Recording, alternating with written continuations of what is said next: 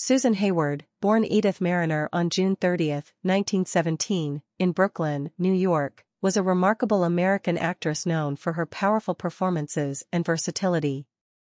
With her stunning beauty, raw talent, and fiery screen presence, Hayward became one of the leading actresses of her time. Hayward's career spanned over 3 decades, during which she showcased her immense range and ability to tackle diverse roles.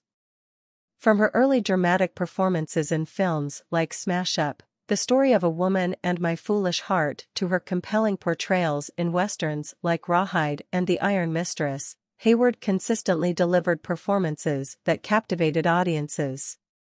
Notably, Hayward received 5 Academy Award nominations throughout her career, winning the Best Actress Oscar for her role in I Want to Live, 1958, where she portrayed a real-life death row inmate.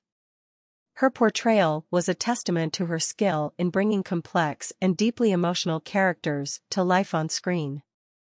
Hayward's talent extended beyond acting. She was also known for her professionalism, dedication, and willingness to take risks in her career choices. She often pushed boundaries and tackled controversial subject matters, earning her the respect of both audiences and peers. Tragically, Hayward's life was cut short when she passed away on March 14, 1975, at the age of 57, after a battle with brain cancer. However, her legacy as one of the most talented and captivating actresses of her generation lives on through her memorable performances and her impact on the industry.